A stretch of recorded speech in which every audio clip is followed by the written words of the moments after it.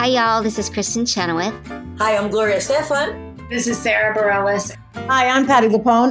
This is Lin-Manuel Miranda. You're listening to the Broadway Podcast Network.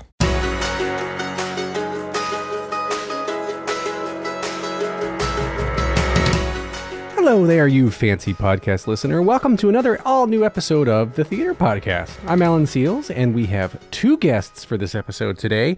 Cecily Strong, who you most likely know from her decade on Saturday Night Live, and one of her current co-stars, Andrea Syglowski, two amazing women playing equally amazing characters in a new play called Brooklyn Laundry, which is at the Manhattan Theater Club here in Midtown, New York.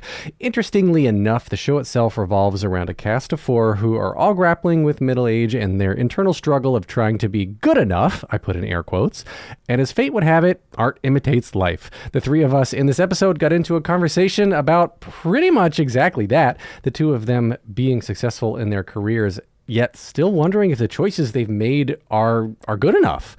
So before we dive in, make sure to find me online, Instagram, TikTok, Facebook, Threads, etc., etc., etc. Now, everybody, please enjoy this incredibly insightful episode with Cecily Strong and Andrea Syglowski. Here you go. 1, 2, 3.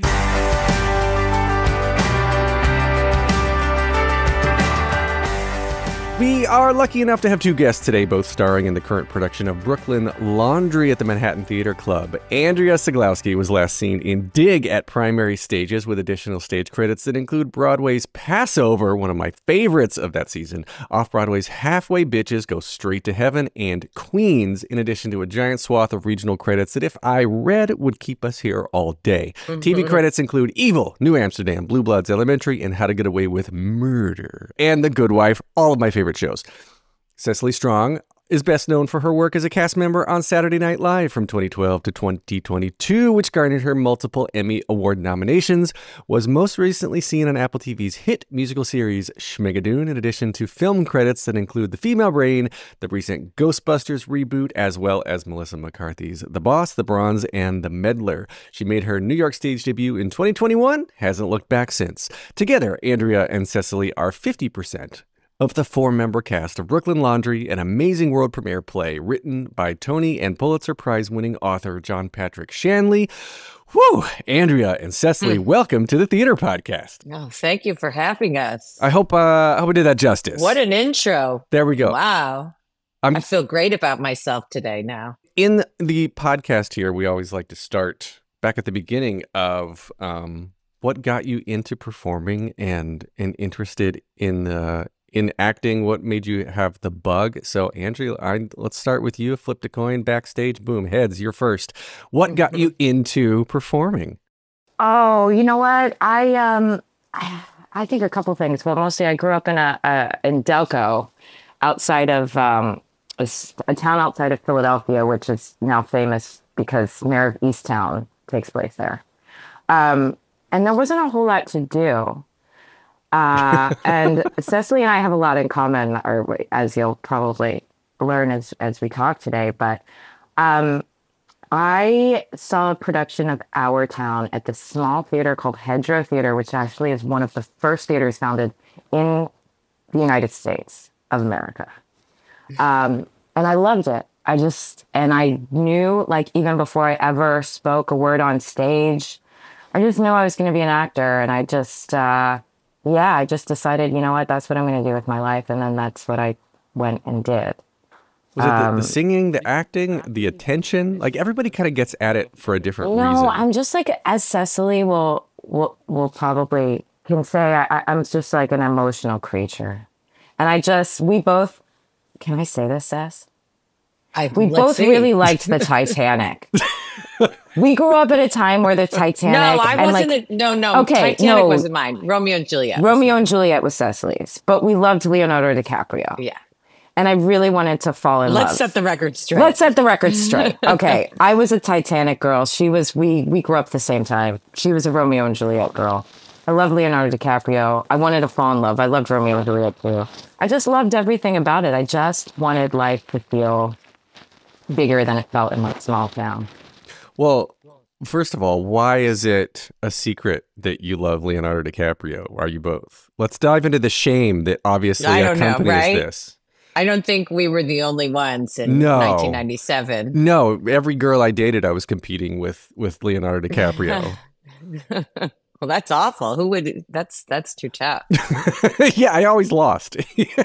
I mean, he was my first love because of Romeo and Juliet. Right. That's why I was like, oh, I know what love is now. It's what I feel. It's devastating. I sobbed in the bathroom of the Lake Theater in Oak Park. So, Cecily, then, you were also in a small town in Illinois, I want to say?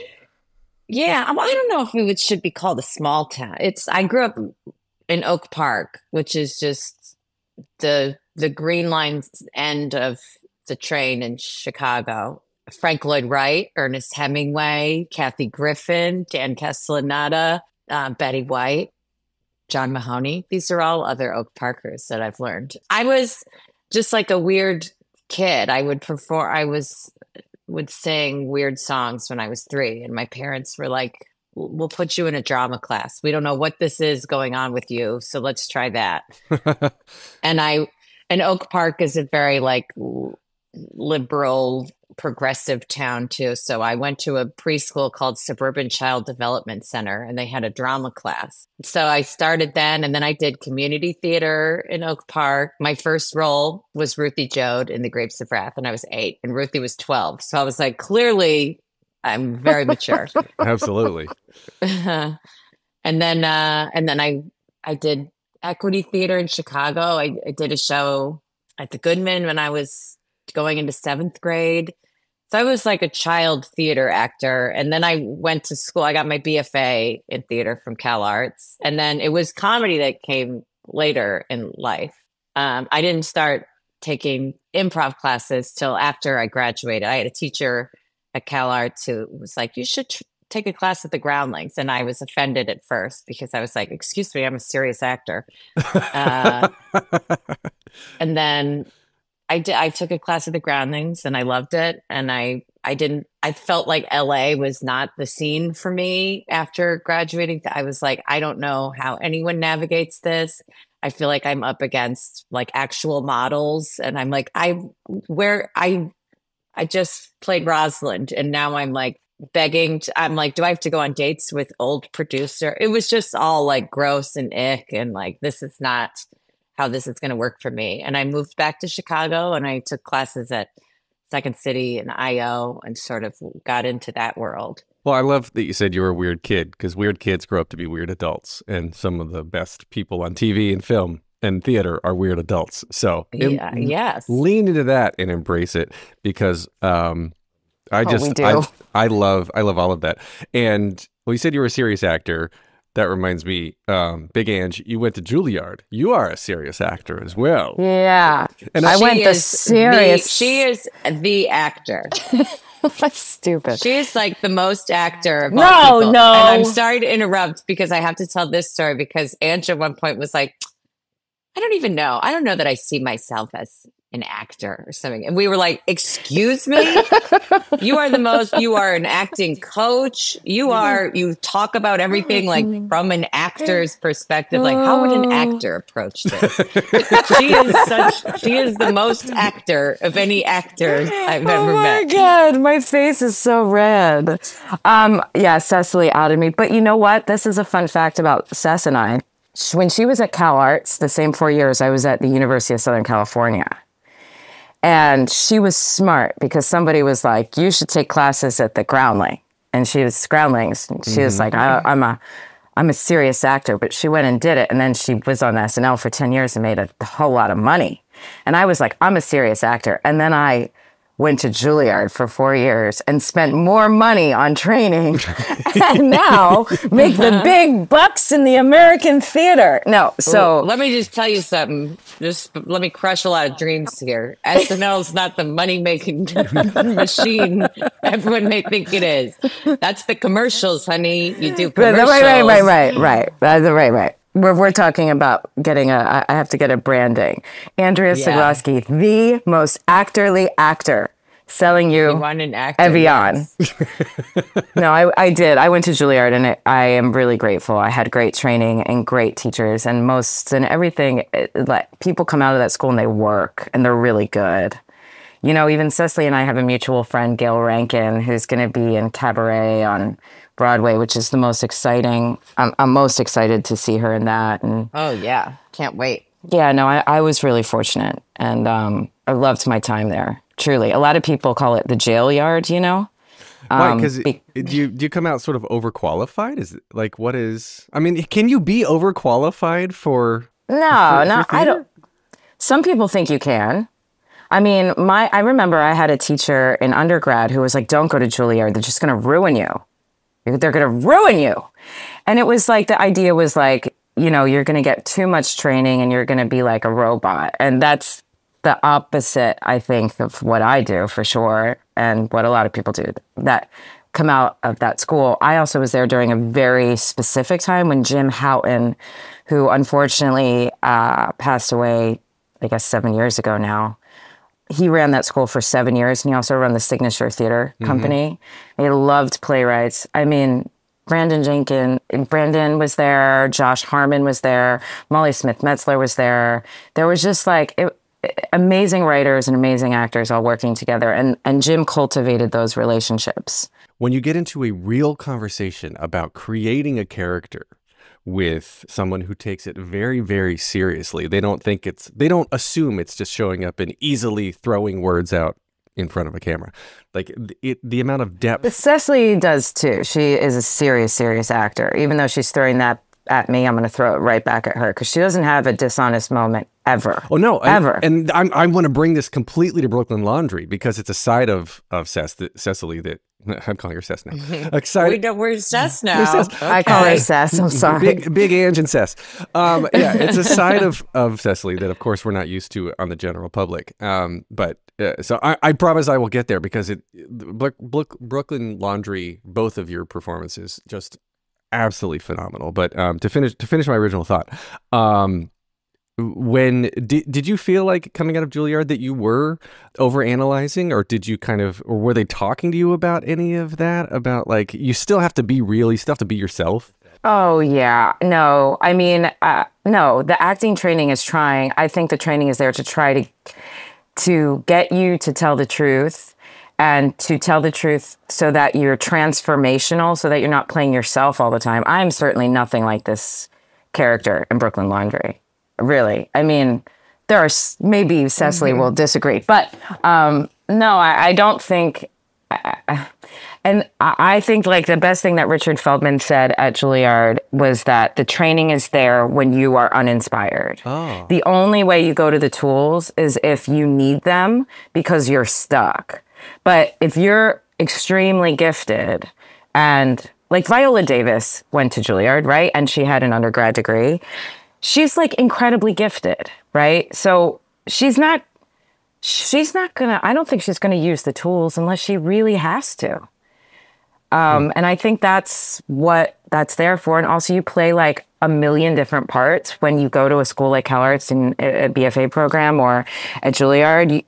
SNL, I mean, come on, Cecily's played every single dialect, every single role. So when something's asked of you, you've already done it in like another setting. So you're like, feel a little bit more confident. I just lacked confidence. Juilliard gave me confidence. That's interesting.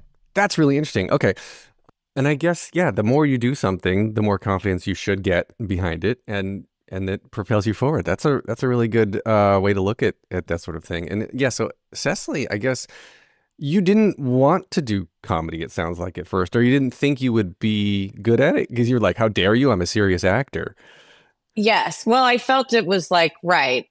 Or I was sort of like, listen, I'm a comedic actor. That's fine. But to like go do that specifically when I was like, I like drama too. But improv, listen, CalArts also had real hippy dippy avant-garde, like Wooster Group, Stacey Dawson, a lot of movement, gesture work, puppetry. So I felt like that led in more naturally into improv and sketch comedy and improv. And a lot of people at Second City, and they'll tell you like that training, it's the confidence there. It teaches you how to fail. Like you go on stage, there's like, okay, the worst that can happen is like, I'm going to make something up and it's going to eat shit. And and I fail. And you can do that every night. And then you're like, okay, I know what it is to fail. I know what it is to like not succeed on stage, and I survived it and I'm okay. And it's sort of, so there's that way of gaining confidence too. That's really, it's cool. Yeah, I was just heard the other day that, stand-ups, right? When you go out and you do sets that just bomb, or you do things that just bomb over and over again, that you get a heckler, and that's like, that gives you something to work with, because now you're pushing forward through something fun. And the worst that could happen, you bombed. That's already happened. You're used to it. You've got such thick skin that that's just part of the job. And there's so much in like, I went to like auditions throughout life that are just so humbling. I feel like I'm humbled constantly. And that's what you get used to. And just like corporate gigs where you're like, I would be humiliated if I hadn't already gone through this humiliation before. And it's just like, let go and let God. I'll get a paycheck at the end of it. But it's like, we have to do a lot of things that you don't feel great about. So it's a huge payment, I'm using quotes, to get to do a show that feels this good, that feels meaty, with working with other actors that feel like, I said this before, and I'm going to stick with it for a while until I stop. But it's like what I imagine like a great tennis game would feel like where you get to play with another person that you really respect, like I feel like that would probably feel like what it feels to me to like work with this cast. Hang on, everybody. We're just going to take a quick break. All right, now we're back. I mean, the play itself is it's so cool. And I walked away with just trying to make a list of everything I was thankful for in life. This subject matter, and I don't want to give too much away, it's like really bad things happen to really good people, and there's nothing in life we can do about it. We just have to deal with it and move on. And I love how it's presented. And Cecily, especially, you're the through line. We're following you as the audience. We're following your story through the whole thing, and just the humanity that is brought to this character of Fran, your character of Susie too. Everybody they want to live, they want to survive, they want to be happy, and they're just dealing with all of the shit that keeps getting thrown at them in the best way that they can. And I feel like coming out of COVID, coming out of the pandemic, in this new age we're in, there's a lot of parallels into what's happening in real life. So the two of you approaching these characters, did you, I mean, Andrea, did you have to go back to the tools, or were you literally inspired by like, I just went through something similar in COVID, and we lost our industry and all this. And, Cecily, you coming back into the serious, I put in quotes, serious acting world after leaving SNL in 2022, like both of you coming into this, was that hard or easy? Well, Cecily, do you want to go first, honey? Sure. I feel like there's a couple questions, I think. I tend to ask a lot of compound questions. I'm sorry. No. Let me tell you something. My brain tends to get confused easily, so we're a good combo, you and I. I think the things that I really felt immediate connection to was with Fran sort of being 37, feeling like she's at a rut in her life anyway. And I feel like I have a lot of, especially maybe it's the business I'm in. I have a lot of friends. We're a lot like late 30s, early 40s, and still not quite like not the way people were in their late 30s and early 40s 20 years ago. It's sort of like, we don't have kids. We're not married. We're like, what have I done with my life? I focused on this. I don't know where my life is. And then COVID happened and it stopped everything. And we lost 3 years. And maybe it's like, I do feel a little silly or selfish saying we lost it, but I'm just going to say that and hope you know what I mean by that. But just sort of, there's just an arrested development and then not knowing what to do. And then she really is, her oldest sister gives her this advice that moves her. That's like, here's what you take your life by the reins, go, she's inspired to do that and is going to try to do that for the first time. And then life just listen, the bad things will happen. It's just inevitable. And I feel that way too in this day. I feel a bit overwhelmed by health problems with family, by losing people, by my own feeling my age, feeling, that's sort of like life's going to keep going that way. So I can either be beaten down by the depression of that and like sink into the swamp of sadness. Or what I love about this show is that there's a love story within that. That's sort of like there's still magic that can unfold, even though these are the circumstances and even though life feels this way. And even if you feel like this is a very hard chore, that there is still some, there's a magic scene in the middle of the show. And I just think that's, for me personally, it's like the kind of optimism and like realistic optimism that I really appreciate right now. You're talking about the first date? Yes. Yeah. I love that. And now I want to recreate that. That's the ad for the show. Ad for the show is... If we sold anything in the show, I think that's what we sell. Selling psilocybin. Yeah. Yes. Yeah. Okay. Big Ange. Yeah.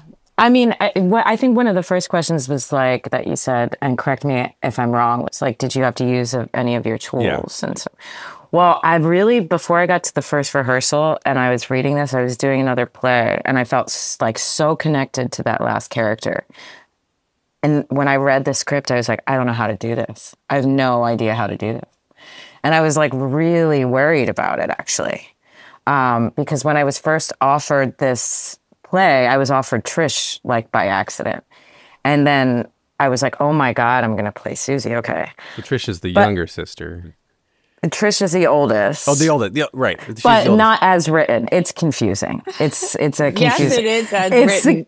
She's the first one we see. So we talk about this all the time. I thought I was the oldest forever. This is insane. That's Trish so is Andrea. the oldest. Sorry to interrupt, but we have to say it. It's a funny story.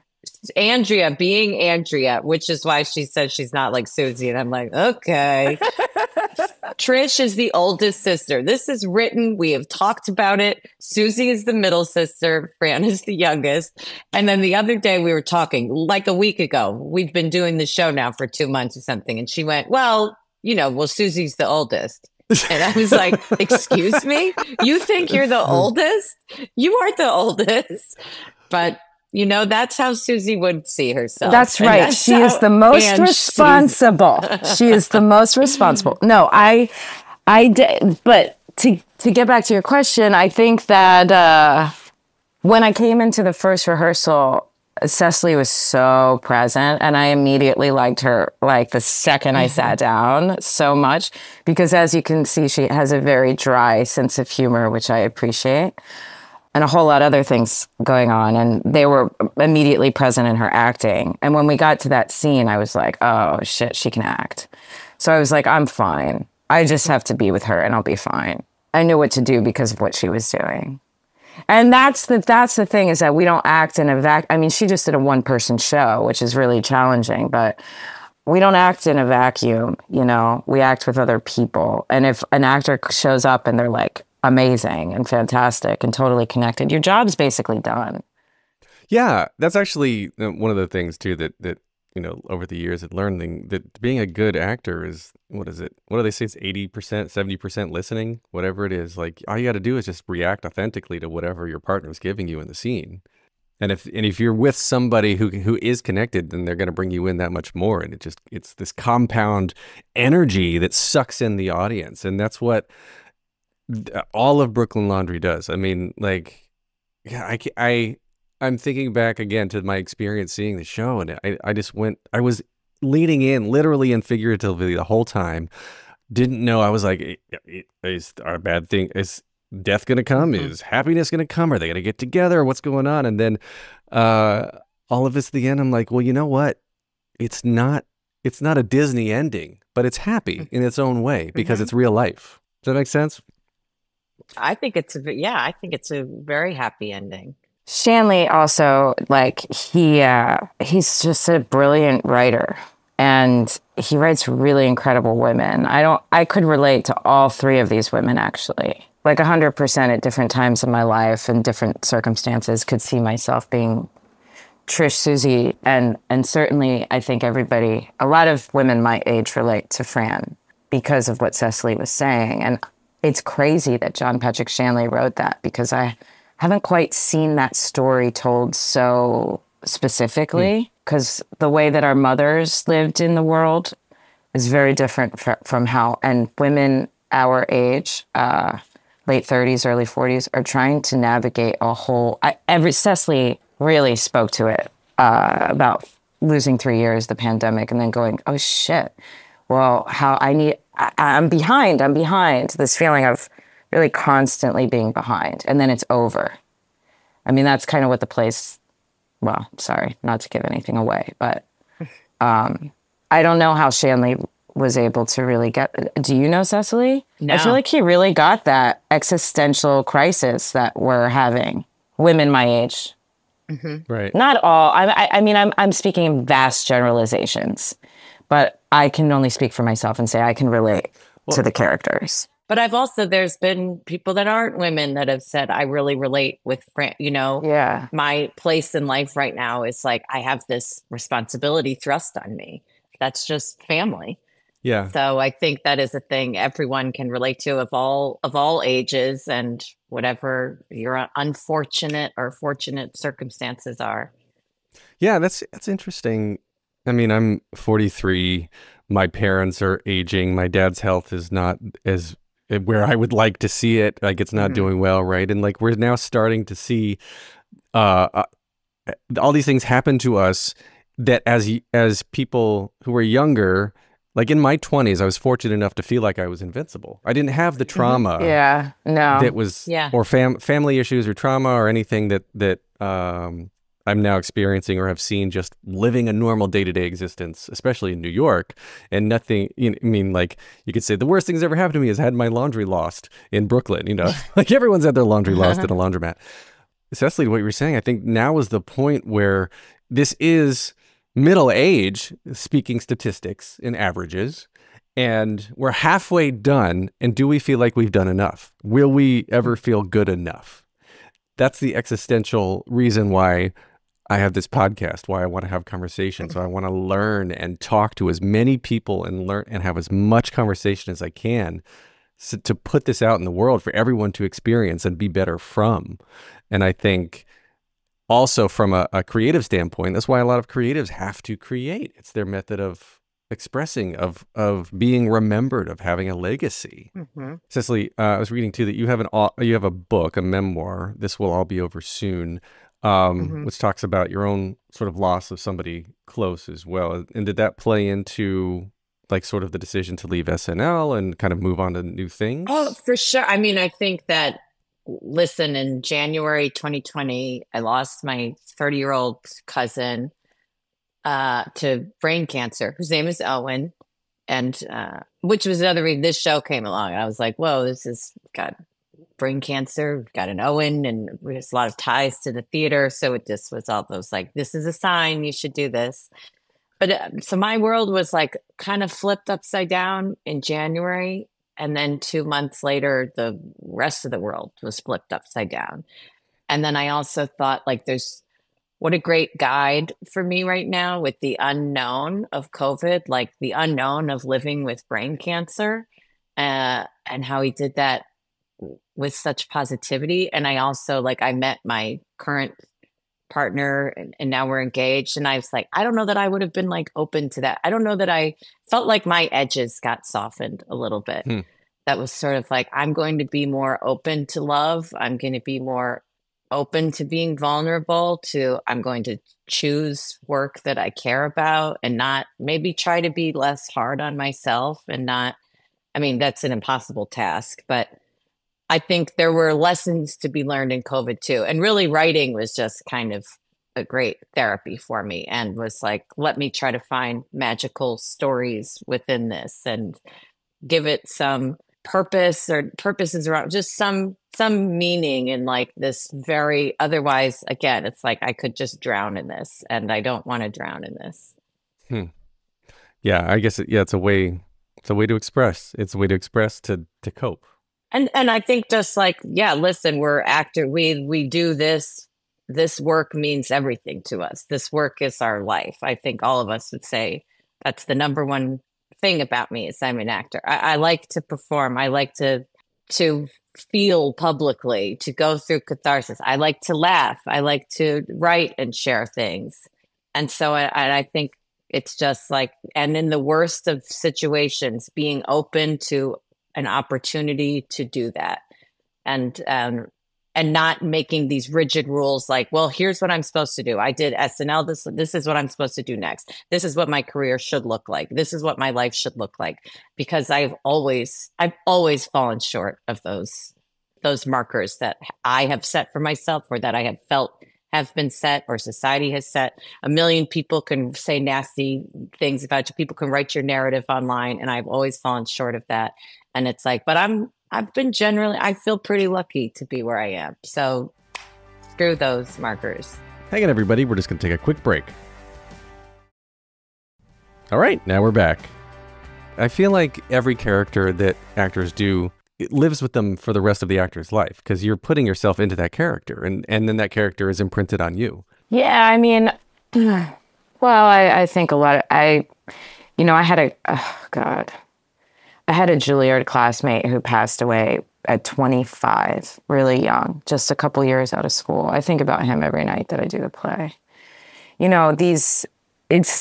Life is so unexpected, and you really do. It's why we stick around, because you never really do know what's around the corner. And yet I live with a lot of fear and anxiety. And I mean, actors, I think, do. But I think people live with a lot more fear and anxiety than we'd like to admit, because we have this idea of having to... It's getting better. Not when we were growing up, we're in the same generation, the emphasis on mental health or that conversation isn't what it is today, which is fantastic. COVID made me rethink everything, because I never thought that I always thought, as an actor, if I'm not working, it's just because I'm not getting a job. I never thought the theater would be, right, gone. And I was involved in the first Broadway show back from COVID. And there was, everybody was wearing masks. We were testing like every other day. It still feels a little surreal, and I'm still trying to navigate. But I really thought during COVID, if I never act again, I just want to be happy. I mean, I got to this place where I was just like, I want to find joy. What does it mean to have joy and a cup of coffee? Like that, the simple things of being alive. For Susie, unfortunately, I mean, this is a little subtextually. I'm not even sure Shanley wrote this. But for all of these characters, I think grappling with our own mortality is such a... I was going to use a curse word, but... Go ahead. I was going to say mind fuck.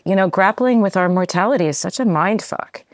And if you go to see movies and the plays, at some point, most characters, even in comedy, are doing it. We're trying to like navigate it, figure it out, try to find peace with grief. It's, somebody said recently, be kind, because someone is always grieving something at any point in their life. Mm-hmm. And I think that's so true. I just think it's so true. And I can relate to that 100%. I do think that meeting Cecily has been a really big deal. And having this experience has been a really positive one. Mm. And meeting Cecily, too, like as we go through life, I feel like, I could see us as 80-year-old women, going to the theater, stealing some buns on the table and taking them home to our dogs. Life keeps going. The reason it keeps going is because we meet people. She met Owen, Fran meets Owen. There's always something or someone around the corner that's going to change our life or change our perspective as we lose people. Yeah. There's always seemingly innocuous encounters, decisions, something that is a failure in the moment that turns into a success that just keeps you going. And I really enjoy exploring those conversations too, of diving into the like, oh, that failed. I was devastated at the time. I never thought I could go on. But because of that, not doing that, I was able to do the other things instead. I was able to learn. I then instead met that person or had that experience, and you just become better people because of your failures. So, and I always like to go back to, in these types of conversations, and quote Andre DeShields when he won his Tony Award a couple of years ago when he said, however, the age he is in, a man of a certain age winning his first Tony Award for a lifelong career in the theater. And he says, the top of one mountain is the bottom of the next. Never stop, never stop moving forward. That has always stuck with me so much because you're right. And then I add to it too. And I say, don't forget that when you're the top of the first mountain, turn around and look and see how far you've come first, but then keep moving to the next mountain. Because you still have put in the energy and you've gotten to where you are because of your hard work. So. And everybody's mountain is different, because you're climbing it in different climates. How about that analogy, Cess? Wow. Right. No, but it's true. It's like you can't compare yourself to other people. You have to climb your own mountain, and bring somebody with you. It's true. I think I love teaching acting, like Cecily was saying. I did that out of necessity during COVID, and because I had the time to do it. Mm-hmm. And I love it. I'll do it for the rest of my life. I'm sure that's what I'll do in retirement. Okay, so let's switch over to something a little bit funner than talking about death and existential crises. Okay, so I have a little... No can do. No. All right, so I've got a brand new segment that I like to do. Oh, I like to do it now. This is the only second time I've done it. It's brand new. You're gonna give me a random number, which is between 1 and 10, which is gonna correspond to a popular musical, and then in 60 seconds or less, you have to give me the plot. Oh, this is all Cecily. Oh, no, I don't know popular musicals, and I'm going to say 9, and I feel like then, are you going to say the musical 9? No. I just have, I have musicals listed 1 through... Oh, you have... 1 through 10, and where did I lost my... Sorry, I tried to guess your thing, and I was wrong. Cecily. This is going to be embarrassing for us. Oh, this is good. That makes it all the better. Okay, so 9... Now you're going to find out why Schmigadoon got canceled. Okay, so number 9 is Wicked. You have 60 seconds on the clock and go. 60 seconds remaining. Wicked is my beloved Kristen Chenoweth and Idina Menzel original cast. It's the Wicked Witch of the East and Glinda, the good witch and the bad witch, and they meet in the college 45 of witches. seconds remaining. And it turns out, the bad witch is bad because she's green. She's misunderstood. They become friends. They join forces. And then there's a wizard that I'm less interested in. Yeah, Stephen Schwartz. Okay, it's Oz. 30 seconds remaining. It's a female friendship, empowerment. We're not so different. So you described the show. What happens in the show? Oh, well, listen, I saw it 10 years ago. It's 15 seconds remaining. Oh my God. Listen, here's the thing. I signed an NDA because of the new movie. Does anybody die? Isn't that a safe answer? Oh, that's a safe answer. 5, Popular. 4, 3. What happens though? 1. I can't remember what happens. They make friends at the school. And then, that's really... They make friends. It's a story of prejudice because she's different. She's green. She's green. That's all that makes her different. Everyone picks on her. She ends up becoming the bad guy because that's what everyone wants her to be. But she and Glinda are secretly besties. And then she flies away and defies gravity. Ah. Oh, right. It's a very hard song. I just did it. What was I crushed it? What's my favorite thing? Oh, what is it? What did John Travolta say? Adine Pedrad, what's his name? No. And she had to sing the song for Let It Go, which is apparently like a very hard song to sing. Yeah. And she was about to sing it and got introduced, and he said, and it's because of the setup too. And it was like, there's only the one person that can do this, the one and only. Adim for sale or whatever.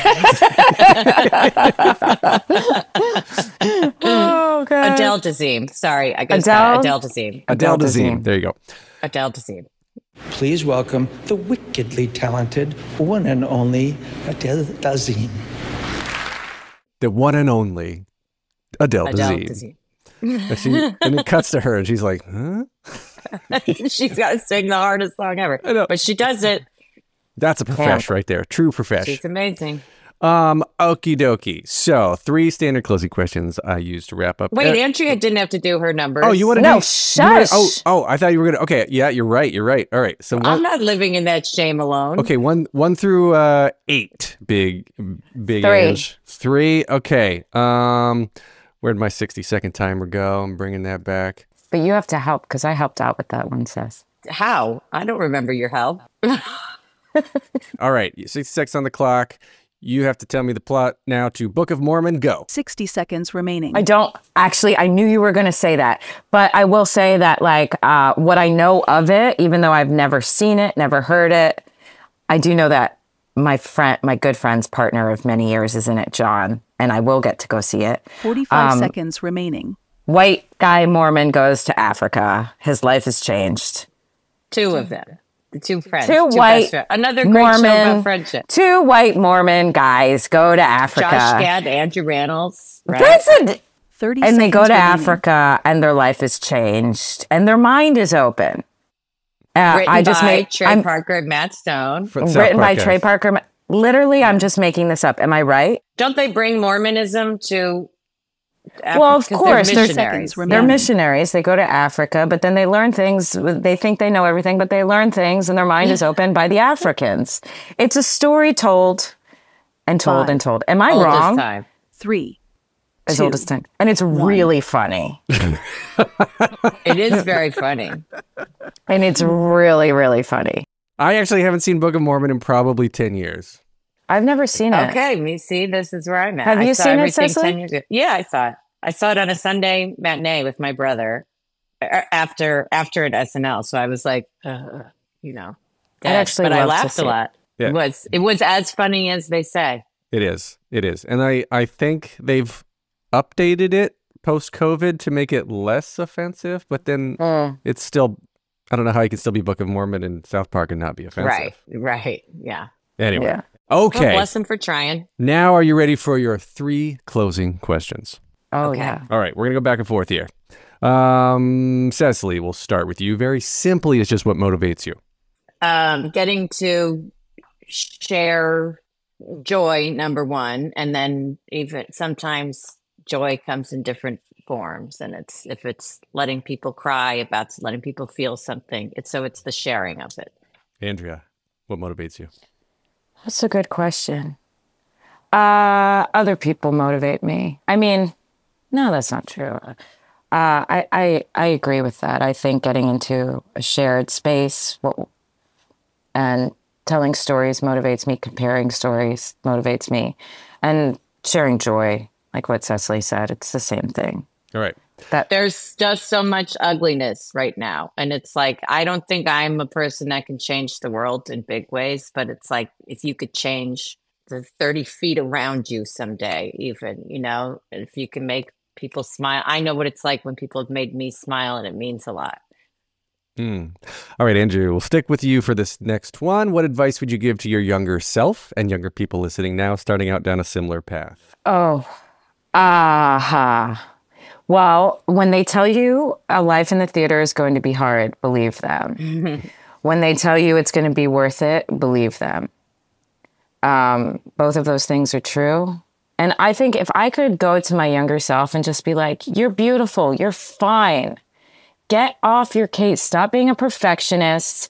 Stop with the melodrama. It's going to be okay. You're going to be fine. Life is going to be hard. You're going to feel a lot of loss. It's going to be difficult, but it's all going to be worth it. And just keep going. Whatever you do, just keep going. That's what I would say to my younger self. Cecily, what would you say? Winning lotto numbers, baby. I mean, I know it's tough because I'm like, where would I be if I hadn't done all the things, without all the heartbreaks? And so it's, I guess, similarly, like, yes, you will be okay. Tomorrow you will smile again on days that felt hard to smile. Yeah. All right. So we'll start again with Cecily here. Last question. If you could only see one show for the rest of your life, but you can see it as many times as you want, what would you see? Oh, Andrew, you're making a face. I am. That's an impossible question because I would start to hate it. And I like so many shows and I like to be surprised. A play or a TV show? Anything. This is the hardest question. It is so hard. Okay, then I guess I will. If there could be new episodes, I'm just going to answer the thing that we have been watching lately, although I've watched it forever. I'm very into Love on the Spectrum.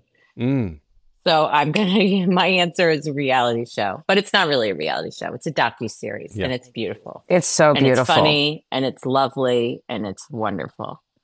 Andrea, what would you say? Yeah, I would agree with Cecily's, but that's also just because that's what we're watching right now. I'm also, as Cecily will tell you, obsessed with, I'm watching The Sopranos for the first time. I mean, I'd kill myself if I had to watch that for the rest of my life, but it's incredible television and I'm totally blown away. And yeah, we need a variation. That's a hard question. I don't want to. That's a prison. Then it becomes a prison sentence. Honestly, anything with Judy Garland is so comforting to me because it's like Meet Me in St. Louis, my childhood. It reminds me of my grandmother. It's like warm and fuzzy feeling. It'd be something like that. All right. Well, where can we find you both online? Cecily, we'll start with you. You can only find me on Instagram, and I guess it's my name. I don't know. And don't go looking for much. Andrea. I just posted about my dog today. It's my dog Scotcha Day. Oh. Sorry. Oh, it is? Mm-hmm. Check it out on my Instagram, guys, at Cecily Strong. Yeah, I guess you could go to Google. No, I'm just kidding. Yeah, Instagram.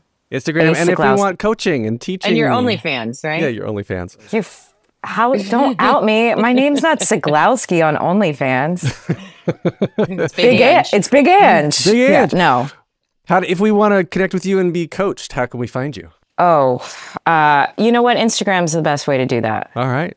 Is that terrible? Should I figure something out? Reach out You're to me. going to have to after this. Yeah, reach out to me. I'm going to help you set up a website. She's a great coach. Let me just say, and this is not BSing, Andrea is truly one of the greatest actors and actor minds ever, and anyone would be lucky to be coached by her.